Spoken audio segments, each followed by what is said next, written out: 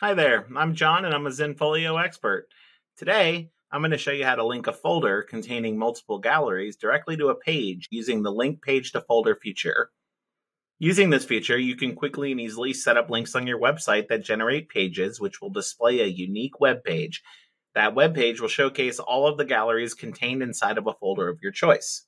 The gallery pages inside of this folder, which are then created for your website, will retain all of your chosen settings for that gallery, including design settings, access control settings, price list settings, and more. So let's get started.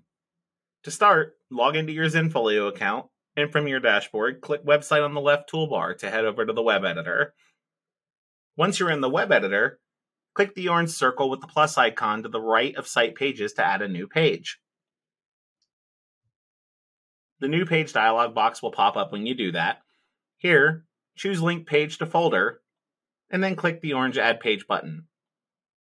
A new pop-up window will appear. In this window, you can navigate to the folder that you'd like to link to the page and click it. You can tell when you've chosen the folder because an orange radial button will appear to the left of it. In this case, I'm going to choose this top folder. To continue, click the orange Continue button. After the page is generated, you'll be taken back to the web editor, and you'll see that that new page has been created. You can rename the page however you'd like, and in my case, I'm just going to leave it as it is. You can press Enter to save that name. In the preview area here, if you scroll down a little bit, you'll see that a new page has been created, and that page is linked to the folder that you chose.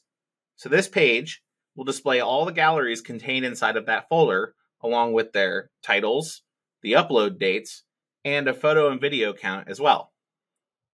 You'll also see that a new link has been generated in your website's navigation menu, which links directly to this page as well. In order to preview the gallery, you'll need to click the Preview button and navigate to the page and click on it. Once you're there, you'll see that the gallery displayed on this page retains all of the gallery settings as mentioned previously. Return to the web editor, and if you're happy with your new page, remember to click the orange Publish button in the upper right corner to publish your changes to your live website.